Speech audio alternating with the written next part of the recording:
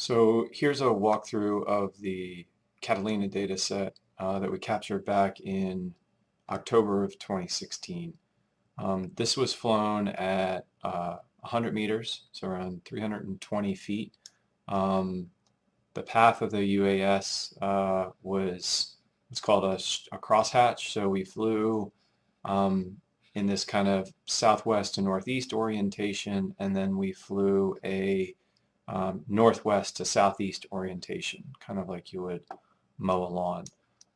This is the model itself. Now we focus primarily on the Marine Sciences Institute here.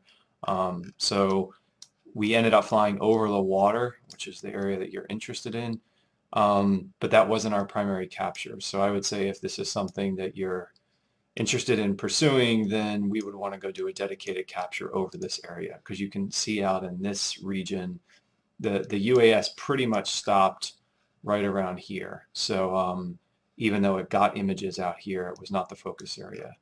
So what you can see is specifically around the shoreline, I think one of the more probably interesting parts of this is where the water meets the shoreline.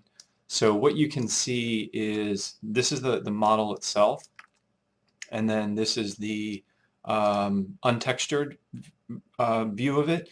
And what you do see is that from a polygonal point of view, from a, this is terrain versus not, it's pretty difficult to differentiate the beach area or the land surface and the water surface. However, this is where the segmentation algorithms come in, so that we can actually be able to identify using color parameters and other attributes where the water indeed is in this area versus where it's butting up against the shoreline. So that's kind of what the data is.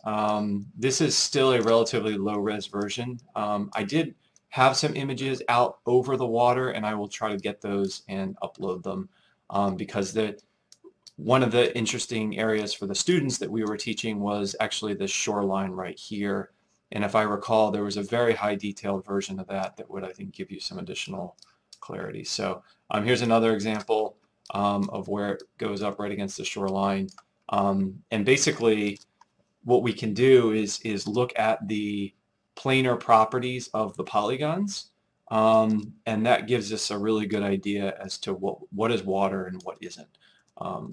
It's kind of difficult to see with the wireframe view, but without the wireframe view you can kind of see basically a lot of perturbation here that you don't see over here. And it's not the case that that's always true, and this is always going to be land and that's always going to be water.